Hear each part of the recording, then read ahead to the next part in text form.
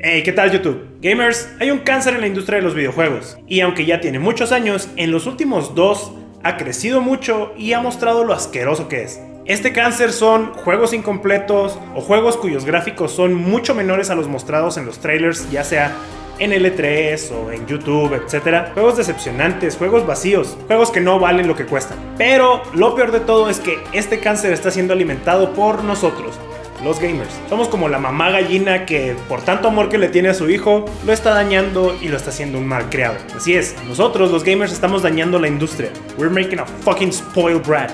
Pero, ¿qué es en sí este cáncer? Señor gamer, lamento informarle que su industria padece de preordenitoblastoma. No es terminal, pero sin duda es muy maligno. Este se genera por preordenar juegos, lo cual tiene un impacto en la calidad y en el esfuerzo que se le pone para desarrollarlos. Pero no se preocupen, aún podemos hacer algo. Preordenar juegos está dañando a la industria, nos está dañando a nosotros como consumidores y debe de parar. El día de hoy vamos a ver por qué deberías de dejar de preordenar juegos, qué sucedería si lo dejamos de hacer y qué podría suceder si lo seguimos haciendo. Bienvenidos a Cultura de Videojuegos.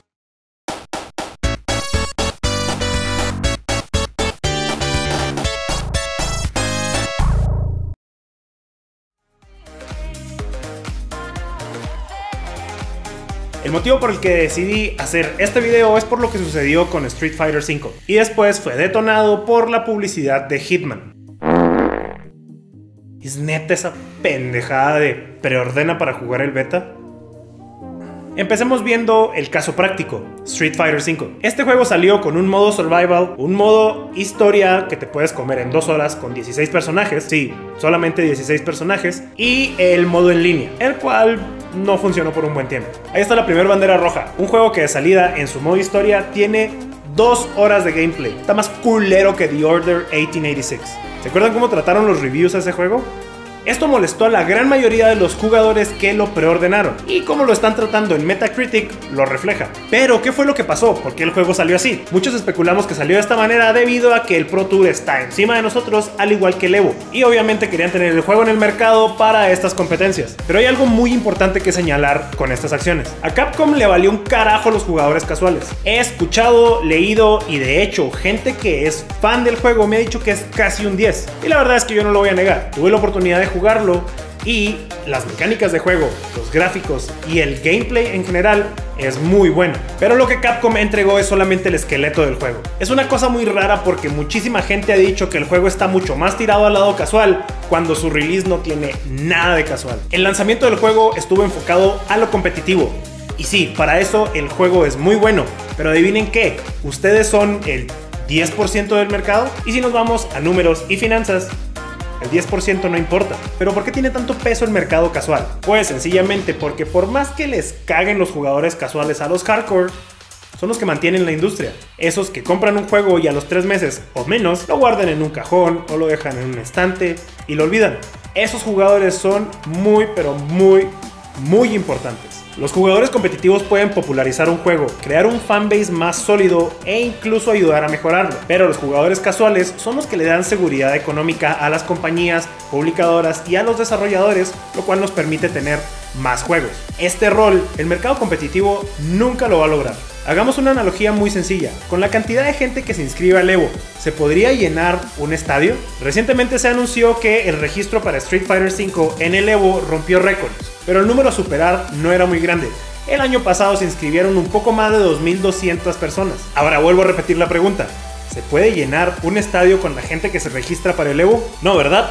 Pero un estadio de unas 10.000 personas lo podrían llenar con las personas casuales que compran el juego 10 veces, cagados de la risa. Ahora, ¿cuál es el problema principal con este juego? El problema que tuvo Capcom con esto fue el precio. El juego salió con un precio completo de $60 cuando el juego se siente incompleto por todos lados. Si querían sacar el juego a tiempo para el Pro Tour y el Evo Championship y querían solamente dárselo a los competitivos, hubieran sacado un juego con un precio de $20 y un pase de temporada opcional de $40. Hay otras compañías que están agarrando el pedo de esto y no puedo creer lo que voy a decir, pero Activision tuvo muchos aciertos con lo que hizo recientemente con Black Ops 3. Capcom, no sacas un juego incompleto y en tu sitio solamente pones More to Come.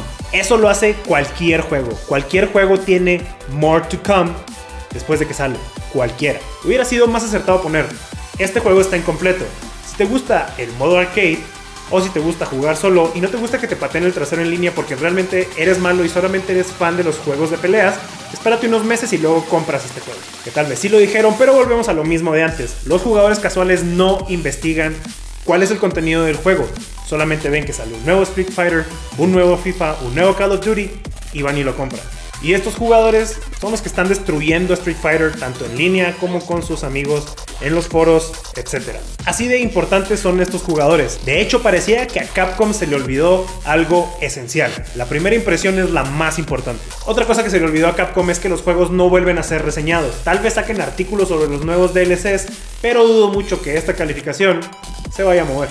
Los gamers decepcionados le van a decir a sus amigos que le van a decir a sus amigos que van a ver videos en YouTube y no van a comprar el juego y va a haber pérdidas de dinero, que espero que no sea así porque Street Fighter me gusta mucho y quiero más juegos de ellos, pero la lógica dice que así va a ser. Ok, con eso fuera del camino y como un claro ejemplo de lo que no se debe hacer, vamos a ver por qué deberías de dejar de preordenar juegos.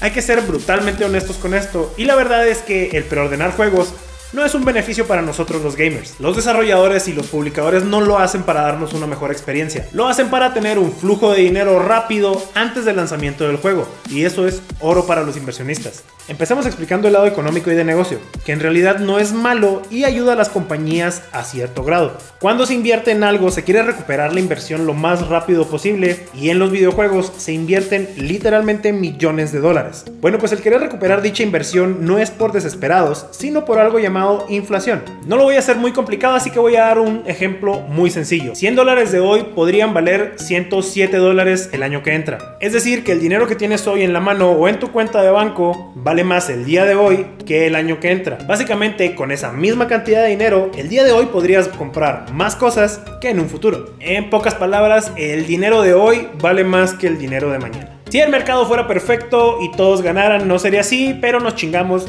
así no son las cosas. Bien, esa es la razón número 1 y la más importante para los inversionistas y las compañías. Reducir el impacto de la inflación en el gasto realizado para desarrollar el juego. Cuando recuperan su dinero rápidamente, pueden regresar inversiones, pagar deudas, etcétera, etcétera. Lo que está mal son todas las acciones que toman para recuperar ese dinero. Eso lo vemos más adelante, pero ahora vamos a ver por qué no tiene sentido preordenar juegos. Al menos no en nuestro tiempo. Hace 10 años la industria del gaming no era tan grande como lo es hoy. No teníamos copias digitales como ahora, no teníamos Steam, el PlayStation Store y el Xbox Live no eran tan eficientes para vender juegos como lo son ahora. En ocasiones, si un juego salía, te arriesgabas a no poder jugarlo en un tiempo porque no existían copias. El juego se agotaba, literalmente no había ninguna copia en el mercado. Y ahí es donde entró el preordenar. De esa manera asegurabas que el día que salía el juego podías ir a un GameStop, Blockbuster o alguna tienda que tuviera este sistema y salías contento con tu copia y listo para jugarlo.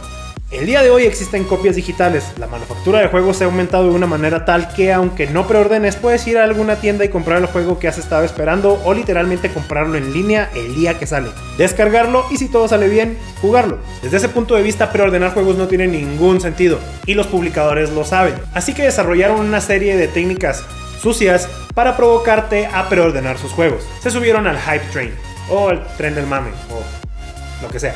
Así es, empezaron a crear grandes expectativas, a ofrecer paquetes especiales con ítems e incluso niveles enteros exclusivos, figuras de colección, que la verdad eso sí está de poca madre. Pero de todo esto, lo más ilógico son los betas cerrados. Vamos a tocar cada uno de estos puntos rápidamente. Lo primero es crear grandes expectativas. Esto lo logran por medio de trailers, previews o muestras de gameplay en estado alfa, lo cual deja a los gamers con esta cara. ¿Y dónde está lo malo en esto? Bueno, el claro ejemplo es Watch Dogs, un juego donde su gameplay de muestra fue claramente trabajado y maquillado para hacer que el juego se viera como una maravilla. Y no es el único caso.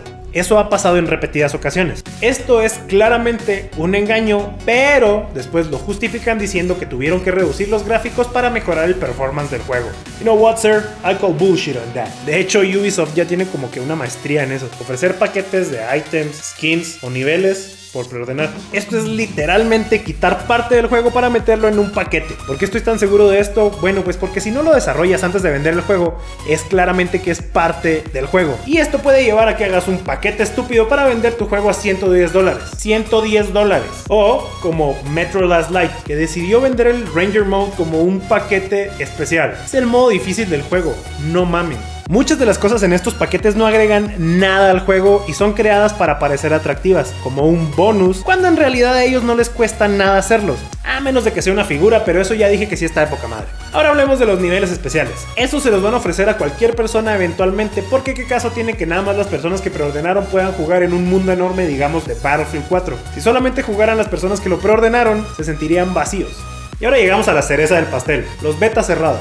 Ok, voy a explicar por qué esto es una estupidez de nivel monárquico. Un beta es para mejorar tu juego. Ok, es para que la comunidad gamer te ayude a identificar errores de desarrollo, bugs o cosas raras en tu gameplay. Ok, todo esto para que tengas tiempo de corregirlo antes de tu lanzamiento. Ok, tiene sentido. Entonces, ¿por qué chingados haces tus betas cerrados? Ok, make room cause I'm about to drop some motherfucking knowledge. O como diríamos en español, ábranse que ahí les voy. Bien, pues los desarrolladores ahora están utilizando los betas como carnada, y ahí van los pececitos gamers a morderlo. Si realmente te interesa mejorar tu juego, haz un beta abierto, y vas a identificar muchísimos más errores en comparación a que si solamente tienes a la gente que preordenó el juego jugándolo. Volvemos a Street Fighter, donde solamente los que preordenaron pudieron jugar el beta. ¿Qué sucedió cuando el juego salió al mercado? Los servidores no pudieron con la carga. Ahora, lo malo de esto es que jugar en línea era prácticamente lo único que podían hacer. La historia y el chiste se cuentan solos. Estos betas cerrados no son más que una manera de hacerte creer que porque vas a poder jugar el juego antes que los demás, eres especial. No, no lo eres. Simplemente quieren tu dinero y ya. Todas esas cosas, ítems especiales, accesos a betas cerrados, mapas, skins, armas, paquetes de monstruos, no valen nada si el juego es una porquería, porque si el juego está jodido, todos tus bonus items no lo van a hacer mejor. Ahora, ¿qué sucede si dejamos de preordenar videojuegos? Bueno, en un pasado los desarrolladores tenían que recuperar su dinero a como fuera lugar, y un mal lanzamiento podría significar una pérdida monetaria increíble. Así que era mejor retrasar un juego o mejorar el desarrollo para sacar el juego de la mejor forma posible. Es muy difícil sacar una pila enorme de código sin que tenga algunos bugs, pero hacían su mejor trabajo para evitar pérdidas monetarias significativas, ya que la única manera de que obtuvieras el juego era después de que se lanzara, y para el momento en el que ibas por tu copia o esperabas que hubiera existencia, ya habías escuchado o leído los comentarios malos y te desanimabas por comprar el juego, o lo jugabas con un amigo y te dejaba de interesar. ¿Entienden el punto? Si antes dabas una mala impresión, el riesgo de perder ventas era muchísimo más grande que ahora, pero el día de hoy pueden amortiguar el golpe con los pre-orders. Un ejemplo es precisamente Street Fighter V, el cual al 6 de febrero, 10 días antes de su lanzamiento, tenía 245.670 copias preordenadas. Al 13 de febrero eran 274.321. No sabemos exactamente cuál es el costo de desarrollo de Street Fighter. Hay que aclarar que la versión de colección era de $100, pero asumamos que todas las copias que se preordenaron fueron de $60. Eso es una cantidad de $16.459.260 que regresan al bolsillo de Capcom antes de que cualquiera tenga el juego completo. Bueno, el juego ya salió, pero aún nadie lo tiene completo. Pero el punto se entiende. Casi $16,5 millones antes de sacar el juego. Ahora ven por qué los desarrolladores quieren obtener tantos pre-orders como les sea posible. Al dejar de preordenar juegos, aunque dudo que todos lo dejen de hacer porque creo que ya alcanzamos un punto sin retorno, obligamos a los desarrolladores a entregar un producto de calidad o a sufrir el golpe. Estamos haciéndonos respetar como consumidores y estamos mostrando que este mercado es un mercado inteligente. Y últimamente ha habido muchísimos juegos malos, muchos lanzamientos malos. Street Fighter V, Battlefield 4, Halo Master Chief Collection, The Club, GTA Online, Assassin's Creed Unity, Watch Dogs, y la lista sigue y sigue y sigue. Y lo más increíble de todo esto es que estos juegos obtuvieron un muy buen número de pre-orders. Lo que hizo Street Fighter es muy, pero muy peligroso para la industria, ya que si el juego llega a tener éxito o por lo menos genera ganancias significativas, puede tomarse como modus operandi para otros juegos de Capcom o incluso para otras compañías, donde te vendo el juego por un precio completo pero te lo voy entregando por pedacitos. Y no sé ustedes, pero yo amo mucho esta industria como para verla deteriorarse de esa manera. Me gustan mucho los videojuegos, pero también soy un consumidor inteligente y mi manera de exigir productos de calidad es dejar de darle dinero a las compañías antes de tener el juego. Iba a preordenar Quantum Break cuando anunciaron de que iba a hacer la versión de PC gratis cuando ordenabas la de Xbox One, pero fuck it, lo voy a terminar jugando en la PC de todas maneras, así que lo voy a obtener cuando salga. Podría seguir con más puntos, pero creo que los más importantes ya los toqué, y si te interesa está en ti pensar si deberías dejar de hacerlo o no. Pero ten en cuenta que esto es algo que está dañando a la industria, que los beneficios son solamente de un lado y es del lado equivocado. Los beneficiados por nuestra compra debemos de ser nosotros. Esta industria debe de ser como muchas otras, donde lo bueno se queda y resalta y lo malo eventualmente se borra del mapa. Simplifiquemos esto. Tú le pagarías a un mecánico el precio completo de una reparación cuando sabes que a lo mejor te puede entregar el carro en un mal estado, pero no vas a tener manera de reclamarle después y que te regrese tu dinero. No, ¿verdad? Entonces, ¿por qué lo haces con tus videojuegos? Tan culpables son los desarrolladores como nosotros de este cáncer. Y bien, ¿tú qué opinas? ¿Vas a seguir preordenando videojuegos? ¿Vas a dejar de hacerlo? Deja el por qué sí o el por qué no en la zona de los comentarios. Si te gustó el video, no olvides darle like, además de agregarlo a favoritos o compartirlo con tus amigos. Si quieres ver más videos como este, puedes ir a mi canal, y ya que estás por ahí, ¿por qué no suscribirte? Ya que tu suscripción es lo que me ayuda y me motiva más para hacer más contenido para ustedes. Subo videos cada semana y la manera de saber el momento en el que los subo es estar suscrito. Si andas por Twitter, Instagram o Facebook, puedes seguirme en mis redes sociales. De hecho, puedes dar clic en las anotaciones para ir a ellas, o si estás en un tablet o smartphone, puedes ver los links en la descripción. Eso fue todo por mi parte. Nos vemos la siguiente semana con otro video. Recuerden que yo soy Alex, esto es Cultura de Videojuegos y ustedes son más geeks que antes. ¿Qué tal, YouTube? Bueno, este video fue lo suficientemente largo, fue muy largo, de hecho 16 minutos es el más largo que he hecho.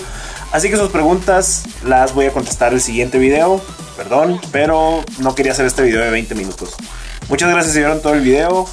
Espero que les haya parecido interesante. A mí me pareció muy interesante hacerlo y la verdad tenía muchas ganas de hacer este video. Muchas gracias, nos vemos después. Jueguen mucho, cuídense mucho. Bye.